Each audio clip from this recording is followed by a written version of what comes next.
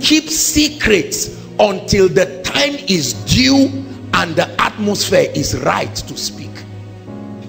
You don't have to say. And they use it as their gateway into a person's life. That mindset becomes a stronghold. See, the Bible tells us not to be ignorant of the devil's devices. The word devices, there's the word stratomai. That means his strategy. The strength of Satan is not in an ability he has in himself. The strength of Satan is the advantage of spiritual knowledge that he knows. Are you getting what I'm saying now? It's not like Satan is powerful as a person. His power is based on the advantage that he was the custodian of the revelations of the kingdom. And although he was thrown down, he still has that knowledge. So there are too many pathways that he can navigate in the spirit to get to a man's life. That's what becomes the strength of Satan. Are you following what I'm saying now? So Satan is very smart because he has knowledge of different pathways to access a believer's life. And if we do not know how to shut these doors against him, our Christian experience may be barren and we may never truly fulfill destiny. Are we getting blessed? Strongholds, mindsets. I wrote a few thoughts about mindsets and let's write them down. Mindsets are gates, I've said that, and doorways in the spirit. They permit the operation of the Holy Spirit or the operation of demons. Mindsets. They are gates and they are doors in the spirit realm. That means when Satan freely accesses a man's life, there is a stronghold that authorizes his operation in that person's life. Hallelujah. When the Holy Spirit seems to find expression in a person's life, among other things, there is also a stronghold, a mindset that permits his operation. Number two, a man's life is directly, or the quality of a man's life is directly tied to his mindset. Absolutely true. Proverbs 23 verse 7. It says, as a man thinketh in his heart. He equates your life to your thought pattern, your mindset. The quality of a man's life, the quality of my life and your life, spiritually, financially, and otherwise, the quality of my life is highly dependent on my mindset. The Bible here says, for as he thinketh in his heart, so is he. As a man thinketh, that means that your life revolves around your ideologies. Please, are we learning something tonight? That means God can never change your life until he does something about your mindset. Your life is the child that your mindset is birthing or has birthed. And it will continue to birth rubbish according to what is inside until there is a change. Another thing I said about mindsets is that mindsets define our limits and possibilities in life.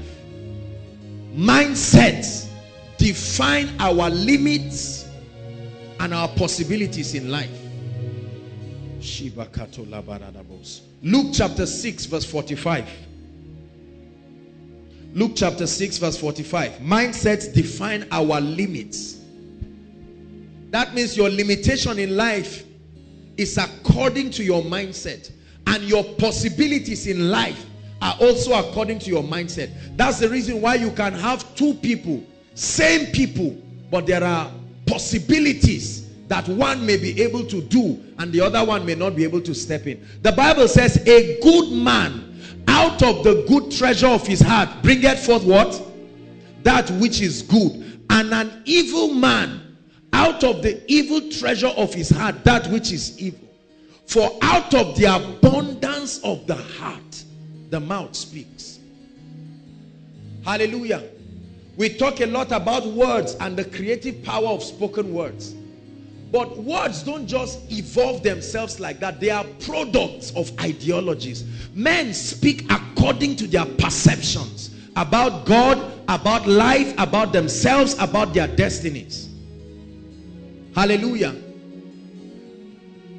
Another thing I want you to know about mindsets is that a man's mindset can limit God in his life.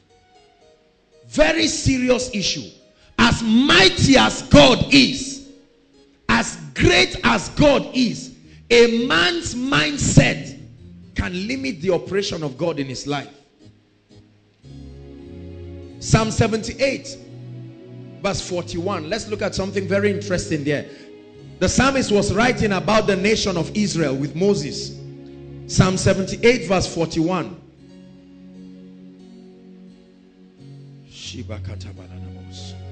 Is God speaking to anybody? It says, yea, they turned back and tempted God. And they did what? They limited the Holy One.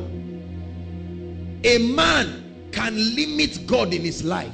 A man can make God look small in his life. How did they limit God? Let's go to verse 19 and 20. Verse 19 and 20 tells us how they limited God. Still the same Psalm 78. Please, let's hurry up. I have a lot to talk about and then I want us to pray.